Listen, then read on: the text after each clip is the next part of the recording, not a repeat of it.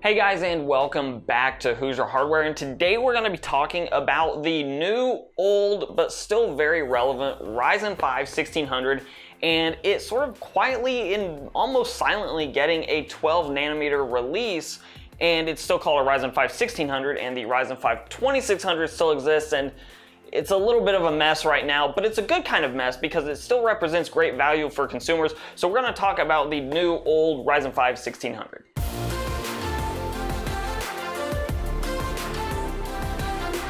Now for this video, we're actually relying a little bit on Gamers Nexus because they did a great video, which I will link in the description down below, that sort of covers some of the basics, also covers a lot of the testing of the Ryzen 5 1600, the new variant, which is called the AF variant because it comes after the AE variant, which was based on 14 nanometer, though the AF is now based on 12 nanometer. And that's actually a really big deal because it makes the $120 price tag of the Ryzen 5 2600 completely ridiculous now.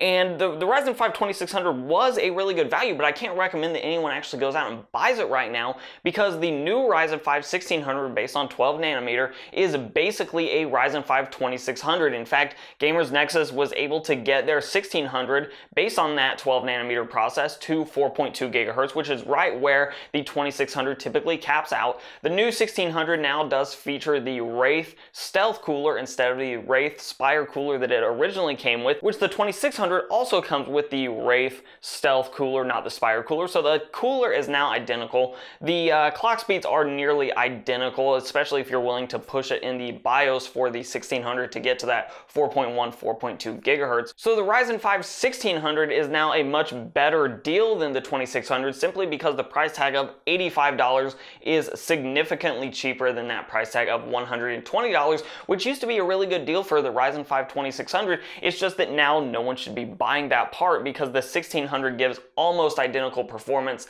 and it's shaving $35 off the price. And that price tag of roughly $85, depending on where you buy it, is actually the reason that I'm about willing to call the current Ryzen 5 1600 based on 12 nanometer process.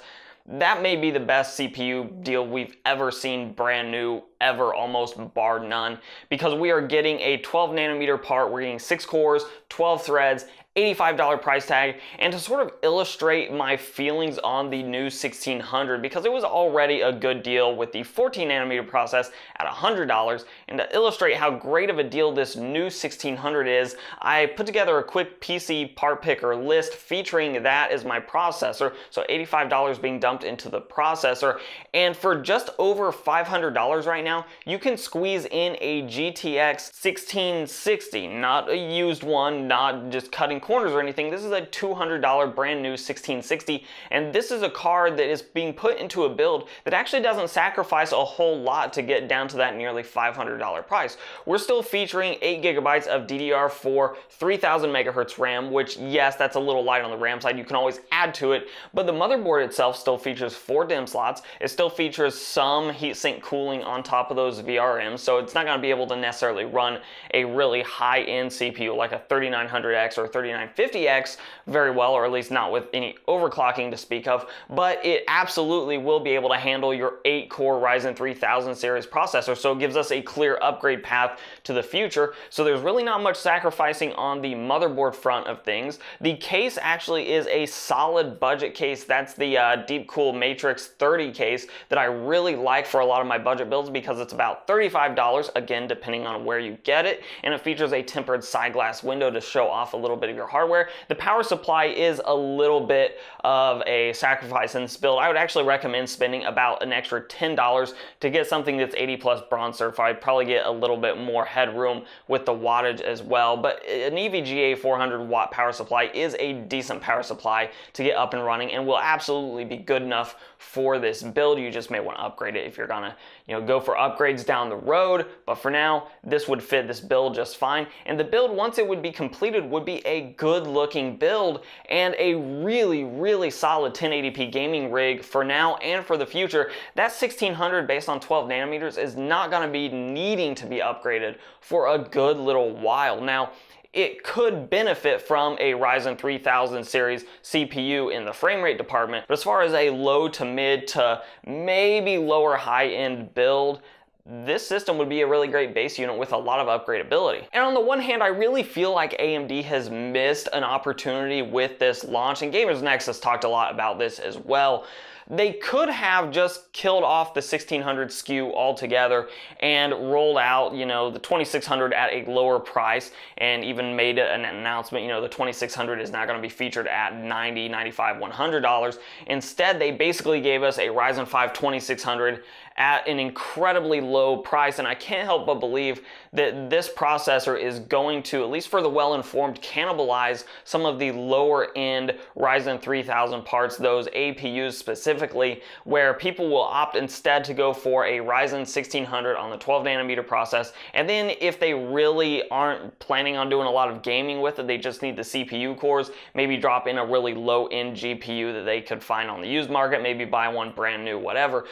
Getting a low-end display adapter is not going to be difficult for most people that are just wanting these CPU cores. Now, the people that are wanting to game and we're looking at those APUs, they may have to invest a little bit more money in the package between the CPU and the GPU, but it gives them so much more horsepower on the CPU side of things. It's, in my mind, almost universally worth it if you have the space to upgrade from something like a 3200G build or a 3400G build to something like the Ryzen 5 1600, and then maybe like a GT 1030 or something like that to get you your GPU side of things. Now, I would talk about the Intel side of the equation, but frankly, I really don't think Intel's relevant at all in this very low end of the CPU market right now.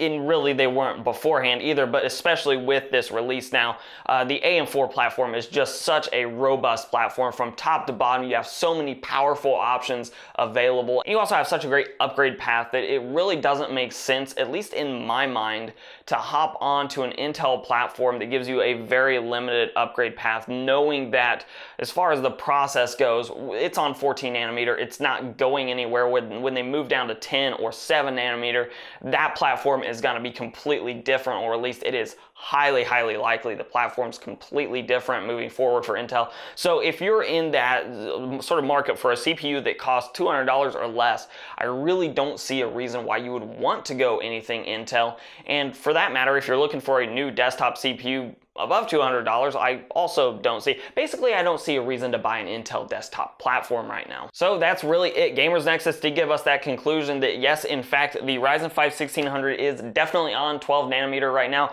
It is not just a glitch in some software for CPU-Z or anything like that. It is actually a 12 nanometer part, and at least right now, it's $85, which is just absolutely an incredible value. The link to that processor, that's the 12 nanometer SKU, will be in the description down below, but I do want to hear your guys' thoughts on this. Is this now the just go-to low budget part for a PC build, or is there something else out there that I'm just completely oblivious to or just not mentioning right now that you think I should be mentioning? Let me know all your thoughts on this new 1600 in the comments down below. And of course, if you like the video and you want to see more like it, give this video a like, share, subscribe, and comment. All those things are very helpful for the channel. You can follow me both on Instagram and on Twitter at Hoosier Hardware. And as always, I'll let YouTube queue up a couple more videos over here from my channel for you to watch. I'm Shane with Hoosier Hardware, and I'll see you guys in the next video.